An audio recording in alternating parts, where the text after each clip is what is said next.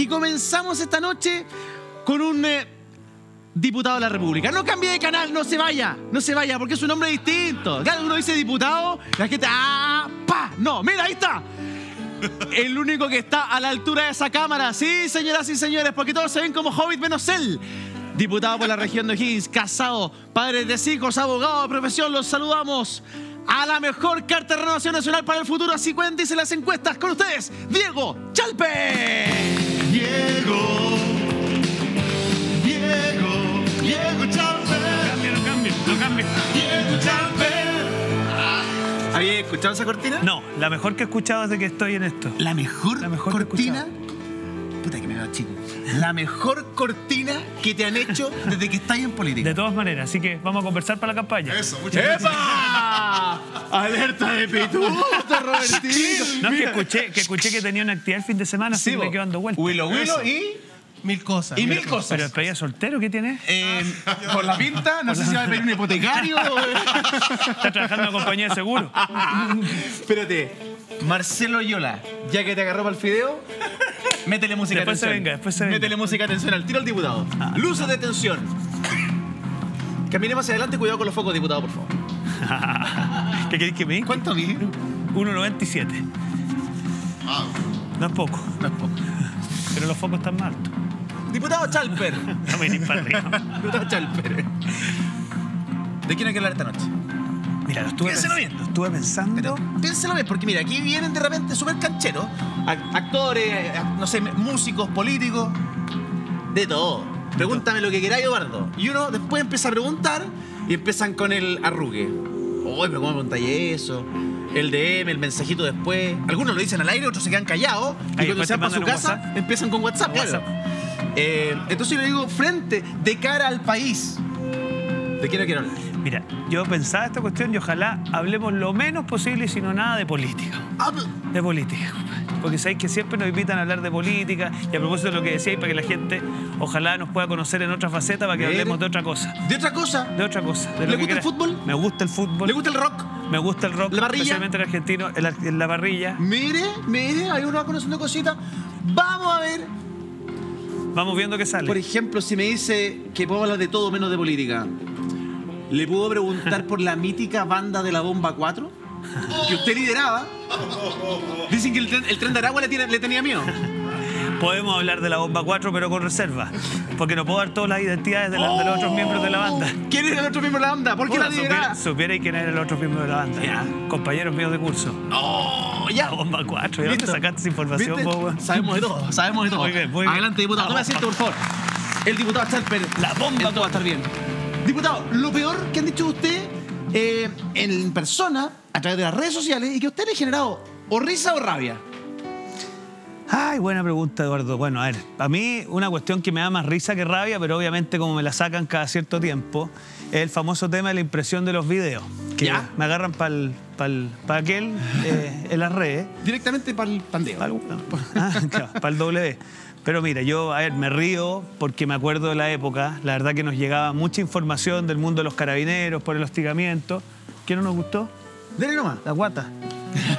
Queda quedando menos que antes. Eso. Sí, pues eso que salía ahí. Eso que está ahí. Claro, había mucha información y usted dice, tengo los videos y saca las hojas. No, lo que pasa es que aquí te traiciona el ser abogado, Eduardo. Sí, esa es la verdad. Uno cuando presentaba pruebas antes de los videos lo hacía con un pantallazo impreso. Pero bueno, mira, el tiempo pasa y uno se da cuenta que ahí lo que nos pasaba es que nos llegaban muchos videos y mucha información de carabineros que los llamaban para hostigarlos, que los perseguían, que las familias. Pero entonces para mí era imposible ir a un programa así, que me preguntaran sobre esta cuestión y yo no hablar de eso. Ya, pero entonces, para que la gente se quede tranquila en la casa, usted está claro que los videos no se basan en papel. Estoy claro. Ya. Me ha costado un poco entenderlo, pero lo he entendido. Tiene buen sentido el humor, hoy día Total. No, ¿sabes lo que pasa? Al final uno se da cuenta que ese fue un periodo muy tenso, sí, que yo creo que ya hemos ido bajando la tensión de ese tiempo. Sí. Y claro, entiendo que, bueno, ahí Ruminot se dio un gustito en el festival con esto, pero está bien, yo entiendo que es parte de. Ahora, si lo tiran de chiste en el festival como Pedro, ¿usted se ríe? Me cagué la risa. No, me cagué la risa. Y lo que pasa es que mucha gente lo usa como para tratar de instalar de que esa es como mi máxima reflexión y he tenido algunas un poquito mejores. Sáqueme una duda. ¿Qué decía la carta? Esta imagen. ¿Qué carta? La carta que le entregó a Lula. La cara de Lula. Además que la imagen es bien llamativa. No solo la cara de Lula, diputado, es la cara de todos. Mira la cara de Hirsch, la cara de... Hitch está. la diputada Hitch Carrera. no podía creer, porque mira, todos cachaban que yo andaba con el sobre. Ya. Pero no sabían siquiera, pues sí, obvio. Y yo tenía clarísimo lo que iba a hacer, porque para mí me parecía que Lula tenía que decirle a alguien, además de tirarle flores y que no sé qué, era decirle, presidente Lula, usted tiene una responsabilidad que sabe que es ineludible con el pueblo venezolano, así que se la entregué. Yo ahí salgo un poquito enojado porque lo hice muy serio. Y él estaba muy sorprendido, quizás pensó que me iban a ir encima, pero no. Ahí le dije eso, le dije, presidente, usted sabe la responsabilidad que tiene con Venezuela. Oiga, ¿y los guardias del presidente Lula, no? Bueno, uno de los guardias, que era un tremendo gallo, me pescó no se alcanza a ver, pero me pesca atrás de la chaqueta. Y bueno, ya habíamos irrumpido, porque ya no había vuelta atrás. Ya estaba ahí. Sí, ya no tenían alternativa. ¿Cuándo se le ocurrió este movimiento, este gesto técnico, esta performance? La firme, ¿Sí? Cuando me avisaron que él venía y que nos iban a invitar a una instancia con él, yo dije, aquí no voy a ir a sonreír y a hacerme el simpático, sino que en definitiva hacer algo que valiera la pena. Porque mira, yo tuve la suerte de conocer a una de las dirigentes principales del movimiento opositor en Venezuela. He estado en contacto con ella prácticamente todos los días, Eduardo, y yo creo que nosotros, mira, la libertad al final es como el aire, uno lo entiende cuando le falta. Y como tú y yo probablemente no nos ha faltado, por suerte, no entendemos la proporción de lo que significa. Mira, esta amiga mía le cancelaron el pasaporte hace 2 días. No, sí, en Venezuela Es están una viendo cuestión- situaciones que son impresentables Pero bueno. e injustificables. Así que no, Lula ahí pensó que le iba a pedir una caipiriña, pero no fue el caso. ¿Quién le escribió la carta? ¿La escribió usted? La ¿La escribió escribió ChatGPT? ¿La escribió escribió yo. Carrizo? Carrizo intenta, pero no pudo. No, la verdad, Eduardo, yo escribo las cosas. A mí se ríe Ya. en mi equipo porque... ¿Qué yo- le puso? Mira, le puse... Presidente Lula. Presidente Lula, usted sabe tan bien como yo la responsabilidad que usted tiene con el pueblo venezolano. Por lo tanto, no se haga el de la chacra. Le puso así. No. Hágase el responsable de lo que tiene que hacer y juéguesela para ejercer la influencia que tiene para la libertad de ¿En Venezuela. español, en portugués o en portuñol? Sí, ¿Cómo que se pensé hacerla en portugués, pero dije aquí voy a hacer. Me Entonces abandoné. no, en español nomás. En español. Aunque tú no lo creas, mira qué chiste. La pasé a Translate en Google. Dije, esta cuestión, no, ¿para qué? ¿Para qué me voy a exponer a esta cuestión? Así que ya. Nos estamos poniendo a Condoró. No, ¿para qué? Mire. ¿Para qué? Así que la tiré en castellano. Encontré otra foto del mismo momento. Mira, andaba medio fondeado yo atrás. Eso es como cuando uno se equivoca de casa y va a otra familia. Sí, Diputado, estábamos, esa no es su familia. estábamos como que no estábamos y estábamos. Sí, no, ¿Era claramente. el único de derecha? Yo creo que éramos yo y otro más. No había nadie más. No había nadie más. Ahora, yo como sabía, mira, eso es chistoso, que se produce esa foto, ahí se desordena la foto y ahí irrumpo.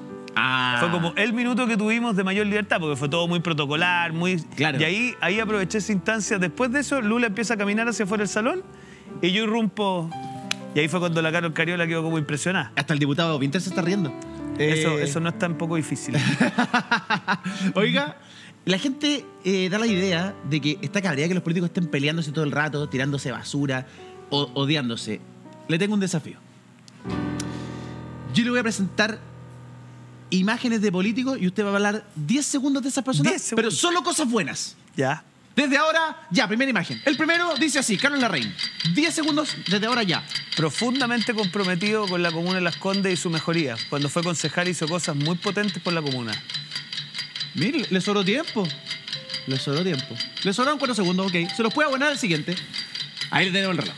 Siguiente personaje, solo 10 segundos de puras cosas buenas porque la política está tan Sí, tanto, odiosa. además tan... estamos bien en la noche porque estamos esperando el carrera. Claro, se viene el de la karaoke. banda. Presidente Boric, ahora. A mí me ha sorprendido para bien cómo el presidente Boric se ha ido empoderando en su cargo. Yo que lo conozco los tiempos de la universidad, estuve con él en Alemania hace poco en la gira y lo veo más entero en su cargo. Bien, 10 segundos, lo logró, bien. Le hemos por el empeño. Ahora, aquí lo quiero ver. ¿Quién me vaya a poner? 10 segundos bien de... Giorgio Jackson. Chuta, esta es más difícil. Po. Yo creo que Giorgio es muy metódico. Muy metódico y muy estudioso, pero hay que invertir también en inteligencia emocional. ¡Epa! Nada personal, Giorgio, también. Alvar, ahí al final le pegó un quiñazo. No. ¿Le falta inteligencia emocional a Giorgio Jackson?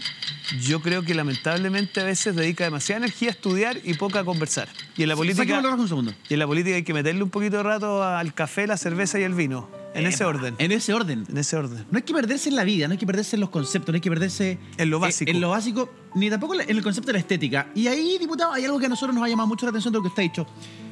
De la Usted bajó de estética. peso y me encontré con un titular maravilloso, mire. No, sí, yo sabía que esto venía. Schalper y piropos trabajar 30 kilos. ¿Me han encontrado un parecido No, con me han Luis Miguel? encontrado parecido mucho decir. No, lo que pasa es que... Pero lo dijo usted, diputado. Lo dije yo ya. ¿Quién le dijo esto? Puta, supiera que me lo dijo. Mira, hay ¡Epa! hay una señora que trabaja en el Congreso que es muy cariñosa. Ella sabe perfectamente quién es. Y un día me dijo, oiga, usted que está flaco, ¿se pasó? ¿Qué hizo? Y yo le dije, no, mire, cerré la boca. Hoy está cada vez más parecido a Luis Miguel, me dice. ¿Pamela Giles? No. Carmen Hertz. No, yo creo que no. La Pamela no creo que me encuentre parecido a Luis Miguel. Pero sí, pues se mató de la risa. Así que ahí, bueno. Quedó para el bronce esa frase. Quedó pa'l bronce. Le tenemos un desafío, diputado. Que cante como Luis Miguel, No. hay esa dificultad. No. ¿Le gusta Luis Miguel? ¿Sabéis que sí? A mí también. A mí me gusta Aquí, Luis Miguel. Fanático, pero no podemos cantar Mi como él. señora, después de ver la serie de Netflix, quedó... También se prendó de Mickey. Me dijo, ¿te deberías parecer mal, Luis Miguel? Ahora, le tenemos un desafío. Hasta el pato Estrabón que se ríe. Queremos saber a qué Luis Miguel se parece. No, bota ahí. Mire, de esos 5 Luis Miguel, ¿a cuál se parece más? Uy, qué ¿A buena Luis Miguel pregunta. al pequeño Luis Miguel? ¿Al veinteañero? O sea, obvio que me gustaría parecerme al veinteañero, pero ya no soy veinteañero. 39, ¿no? 39. No, 39. yo creo que justo al tercero me puedo parecer un poco más. ¿Al del medio? Al del medio. ¿O el de centro derecha? Al de centro derecha. Pero te vayas a reír de mí porque mira, Luis Miguel tiene una canción que es extraordinaria que la gente la conoce poco, que se llama Fría como el viento. Peligrosa como el mar, Que es claro. extraordinaria. Y tiene otras canciones que la gente no conoce mucho, Separados. ¡Epa! ¿La cachai? Separados como tontos. No, muy bueno Luis Miguel. Así que... Mire, sacó su repertorio, ¿sabe cuando era más chico? Bueno, por eso te digo, pues el primer álbum que él tuvo tiene muchas canciones que la gente no conoce, pero que son 1 más 1, 2 extraordinarias. enamorados. Esa que está tocando Marcelo, ¿eh? Esa es Fría como el viento y peligrosa como el mar. Bonita canción. Luces como un beso, no te dejas amar por eso. No sé si te tengo... Ya, y no me hagáis cantar más porque... Oye, pero es como el... Este es el veredador de karaoke del Congreso. No, la hora del karaoke. ¿Es verdad que Mira, quería una una vez clase te voy a de contar canto? una cosa. A ver. Una vez una fiesta de los funcionarios que empezó el karaoke y fue tanto lo que me hincharon que subí a cantar y me pusieron una canción de Marco Antonio Solís y dije, "Conte", porque Solís además canta muy alto. Canta muy arriba. Así que le pusimos empeño y yo creo que habían algunas cervecitas dando vuelta, encontraron que canté bien. Así que, zafé. Sin chela. Vamos a poner una de la onda No, aquí. pero ponme una más cantada. Pero es que el diputado dijo, a mí me gusta el rock argentino. Me gusta el rock argentino. Los Rodríguez. Los Rodríguez, por ejemplo, no sé, pues, Dulce Condena. Se la sabe, ¿no? A ver, tome, diputado, mire. Ah, mira. A ver, no estaba preparado. No estaba preparado, no estaba galleteado. Dale. Cada vez que toco un poco fondo, cada vez que el tiempo vuela, un recuerdo más que pasajero, que llega, cada corazón merece una oportunidad. Y está perdida sola en medio de la ciudad. Soy el que lo piensa por los dos hasta que sale el sol. Cada sensación o sentir vulgar, una sola cosa, un solo lugar, un recuerdo más que pasajero. Será como empezar otra vez de cero. Cada corazón merece una oportunidad. Y está perdida sola en medio de la ciudad. Soy el que lo piensa por los dos hasta que sale el sol. No importa el problema, no importa la solución. Me quedo con lo poco que queda entero en el corazón. Me gustan los problemas, no existe otra explicación. Esta sí es una dulce condena, cantar en televisión. Bien, ¿cómo se maneja, diputado? Sí, Es no, un sí. arma de conquista esto. Un arma de conquista. ¿Así conquistó a su señora? Mira, la verdad, te vas a reír de mí. No sé si sigo con esto, con Con esto. el Lavalier. La Coté Simián, mi señora, ¿Ya? no le gusta, yo creo que prácticamente ninguna de las canciones que me gusta a mí. Porque la Coté es más de los Killers, de ese tipo de música. Ah, ya. Que a mí Perfecto. también me gusta, pero créeme que no me atrevo. No, van a cantar los Killers, eso sí que no. pero te digo, sí, po, Su señora es más anglo y usted es más pachanguero. totalmente. De hecho, ella siempre ha dicho que yo soy cebollento. No sé si llego a tanto, pero sí, pues ella es más de Está bien. Phoenix. De ese tipo de grupo. Su señora es hondera. Es hondera. Es hondera. Es que- Pero es tiene que- algún placer es que- culpable, ¿o no? Es que es diseñadora textil. Entonces, de todo el mundo del reciclado y el reciclaje, ella es más hondera. Gente más evolucionada que uno. Ella sabe...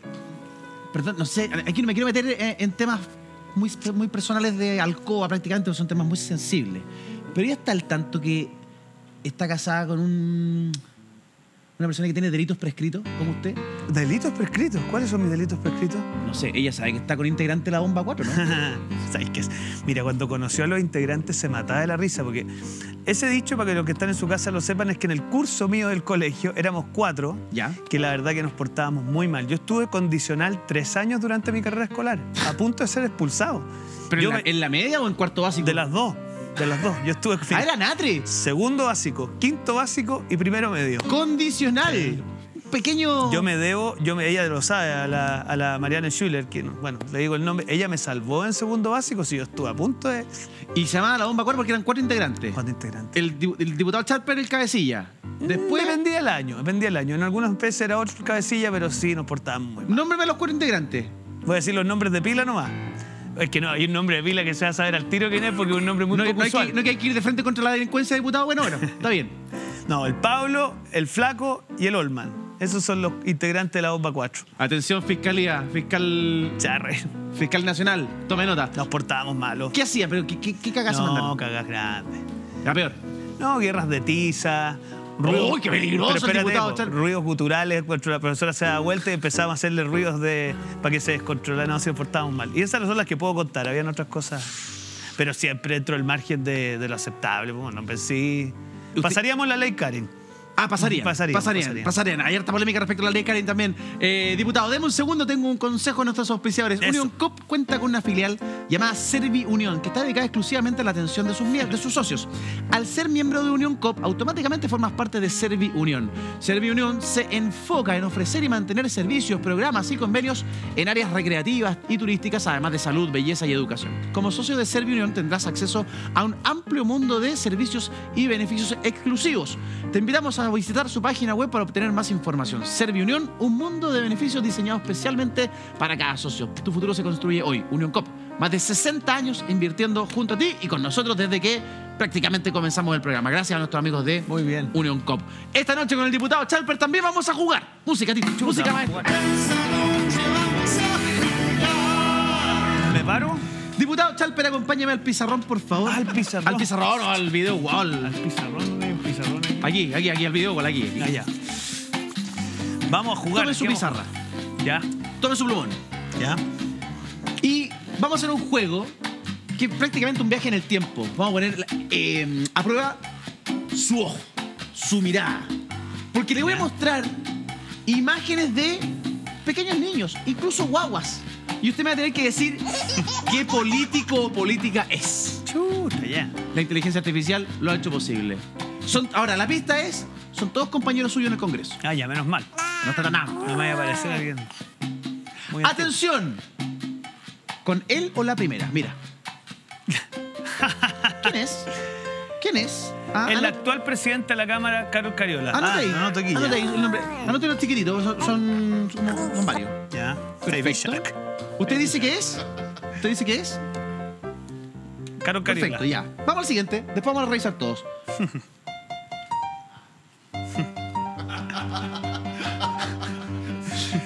¿Quién es? Qué maldad más grande la canción que pone. ¿Quién es? Jorge Alessandri. es Jorge ese. Alessandri. Perfecto. Vamos al siguiente. ¿Quién es? Se ríe. Se ríe. ¿Quién es? Ese es Álvaro Carter. Mira. Ha sido cruel el tiempo con algunos. Qué maldad más grande. Morir una foto mía pasa lo mismo. Mira. Siguiente. Ah, el Tono Coloma. ¿El Toro Coloma? Juan Antonio creo que es Tono. Ah, Toño. Los Rugrats. Muy bien, siguiente. Qué grande los Rugrats. Esa es la Camila Flores. Ahí tenéis que poner el himno de Chile. Flores.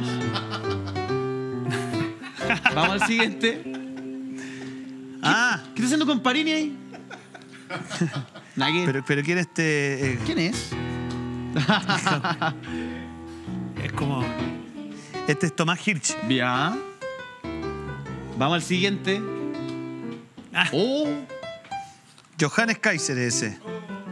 ¿O no? Soy Johannes Kaiser. Tenía un aire, Me ¿eh? parezco Johannes Kaiser. Soy Johannes. Yo soy tu padre. Atención, siguiente. Uy, ¿quién es ese? Bueno, no sé quién es ese. Pero es fácil. Se fue al chancho la inteligencia artificial. Qué benevolente la inteligencia artificial. ¿Quién es? Mire. Ah, ya sé quién es. Ya, Longton, sí, pues se fue. Sí, pues se fue bien benevolente. Sí, pues. Y además que... Bueno, vamos a revisar. Andreo, gran tipo Andrés Longton. Gran tipo, sí. Viña Marino. Siguiente. Vlado Mirosevic. Soy Vlado Mirosevic. Escucha que me parezco todo un poco. La chasca este otro. La misma chasca. Perfecto. Siguiente. Ah, la May Torsini. ¿Qué música estás poniendo? Oye, no ha cambiado nada. Cachureo. No. Tan, tan, tan, tan, tan, tan, tan, tan, tan, tan. Llegó la... May Torsini. Está igual May Torsini, ¿no? Parece como la película del Señor de los Anillos con un elfo, ¿no? No. La princesa, ¿o no? Se parece a una de las princesas de la... Eso solo lo puede decir él, pues lo digo yo. Siempre en buena, nunca en mala. ¿Ah? Eso. Ley de vida. Precioso. Precioso. Siguiente. Ah, este es Gaspar Riva, el sheriff. Tenéis que poner ahí. Ponte la canción de J. Joe. DJ Yo. Siguiente. Ah, ahí estoy yo. ¿Qué será? Estoy harto venido a menos, pero sí, ese soy yo. Mira, y la chunta de la inteligencia Me da artificial? risa igual porque ¿Se parece a usted en verdad? yo en no? las fotos cuando era chico vino a Gaspar hoy día y se pasó. Soy igual a mi hijo chico. Uno Sí. se reconoce en los niños. Sí, pues yo, mira, yo siempre he tenido este como chanca para el lado. Este montículo Sí, sobre el... sí, yo soy de... A mí siempre me da que el pelo no me crece. Hay gente que le crece ¿Hacia para abajo? A mí me crece para arriba. Es una cosa así... Sí, hay que domesticarlo cada cierto tiempo. De hecho, en algún momento era como medio... Me decían que era... Como Milei, así como una cosa chascona, ¿no? Sí. Ya, vamos al siguiente. No voy a contar más cosas. Dale. Este lo tuit y te hago. Tú sabes que te hago cada vez que termina sus discursos en la sala, ¿Ya? hace un ruido como del... ¿Como el jaca? Claro, como el jaca. Una ¿Cómo cosa es? así. No, me pilla ahí. Es Te- como... Una cosa así hace. Mentira. Sí, en serio. Cada vez que termina, que lo sepan la gente en su casa. Hay un tremendo gallo. Además, igual. Hay un tremendo gallo además. Siguiente. Saludos, Twitty. La nona Osandón, que ahí sale igual a su hija. Yo La creo- nona. La nona Osandón. Muy bien, ¿hacemos revisión, equipo? ¿Cómo no fue? Veamos. Yo le digo al tiro que se condoreó en varios, ¿ah? Mentira. Aunque no lo crea. La primera. Da igual. Está igual. Usted puso la diputada Cariola, la presidenta de la Cámara. Vamos a ver. Perfecto, Sí, pues impecable. Sí, Muy bien. Siguiente. Usted dijo el diputado Alessandri. Vamos a ver. sí. Échate para atrás. ¿Puedes echarte para atrás, no? ¿Puedes volver? Oh, lo tiraron a partir a Jorge. ¿Puedes volver a la juventud o no? ¿Se puede? No, gran tipo Jorge. ¿Qué pasó, diputado? Ya, era. No, gran tipo. Siguiente. Álvaro, ¿no? Carter. El diputado Álvaro Carter. Sí. Sí, era, ¿viste? Sí. Qué duro es trabajar en el Congreso. ¿Cómo te deja para embarrar? ¿Cómo te deja? weón? No solamente al diputado Carter. Siguiente. Este fue... Este es uno de los NSYNC, ¿o no? Vamos a ver. The Five. El diputado Coloma, bien. Del tono. Siguiente. Ahí yo tenía mis dudas. No, sí, Usted sí. dijo al tiro, Camila Flores. Sí es. Vamos a ver. Sí es. ¿Viste? Sí es. Perfecto, correcto, muy bien. Robertico, ¿alguna vez algún participante ha completado todo bien? Ninguno. Este es el primero. O sea, Hasta el momento, ¿Viste, Eduardo? Canasta directo al llena. Senado. ¿Me estáis chaqueteando? canasta llena hasta el momento. Vamos a ver. Siguiente. La Perno. Hay un personaje que me... La Pinte Perno, ¿o no? O con respeto. Siempre en buena. Sí, Vamos a ver. ¿Tú dijiste? ¿Viste? Sí era. Tomás Hirsch. Bien. Tomás Hirsch. Con respeto al gran Tomás Hirsch, un abrazo grande. Le he hecho bien el paso del tiempo. Se veía más pena cuando chico. Siguiente. Sí, este sí también la chuté. Sí la chuté. Nos parecemos. Pero no creo que haya tenido esa barbeta, Kaiser, ¿ah? No, yo creo que lo mandaron a afeitarse de chiquitito. Sí. Johannes Kaiser, dijiste tú. Dijo usted. Vamos a ver. Sí. Efectivamente, Johannes Kaiser. Sí. Siguiente. Se ha mandado algunas parrillas. Aquí dudaste harto. Es que no le cachaba la cara. ¿Será el diputado? ¿Será Sí, es Longton. el diputado Longton? Vamos a ver. ¿Longton o no? Sí es. Sí. Se va a reír cuando le diga lo del pelo. Qué duro el Congreso. Sí, es duro. Un abrazo, Andrés, al diputado. Siguiente. No, este no tengo ni una duda. Inconfundible, ¿eh? Inconfundible. Dijiste el lado Mirosevic. Vamos a ver. Perfecto. Se pasó. Canasta llena hasta el momento. Siguiente. También está. Inconfundible. ¿Ah? Vamos a ver si es la diputada Orsini. Perfecto, impecable, muy bien. Debe estar nerviosa la diputada Orsini. ¿Por qué? Porque mañana tenemos el clásico universitario. ¡Upa! Y además ella con corazón dividido, po. No lo sé. Ah, sí. Ella es de la ¿Chucha? 1. No tengo idea. Carrizo de saber. Ella es de la 1. Ah, Ahora es de Colo-Colo. Ahora es de Colo-Colo. O de Palestino. Ah, no. Dijo que había sido de la U, pero que ahora es de Palestino, una cosa así, ¿no? No creo. Eso es chaqueteo tuyo. No, yo creo Hay que... algunos que han sido presidentes con ese discurso. ¿Tú sabes qué? Yo soy de este y después de este. Ah. Sí, pues, con respeto, con respeto. Yo estoy... Bueno, el papá de mi señora, mi suegro, es hijo de un antiguo arquero de la U, del Pulpo Simián. ¿Ya? Entonces mañana mi suegro va a andar intratable, va a andar vestido de azul de arriba abajo porque se vibra esos partidos. ¿Usted de la U también? No, yo soy de Católica. Ah, de Católica. Así que yo cuando veo los partidos con mi suegro y él empieza el partido, yo aguanto 10 minutos y chao. Listo, ya. Mañana aguante el colo. Atención. Siguiente. A indio. Sí. Tú dijiste el diputado Gaspar Rivas. Gaspar Rivas, el sheriff. Vamos a ver. Ahí está. Sí, señor. Siguiente. ¿Viste? Vamos re bien. Bueno, ahí estamos. Es una confesión. Dijiste que eres tú. ¿Te parece realmente en esa foto a cuando eras joven? Sí. Totalmente. La inteligencia artificial hace bien la Es pega. lo que hace, ¿ah? Siguiente. Ahí Este está. es inconfundible, po. Sí. Se parece al de Salvar por la Sí, Campana, sí. ¿no? ¿Cómo se llama? Screech. Es la memoria que Slater. Bien.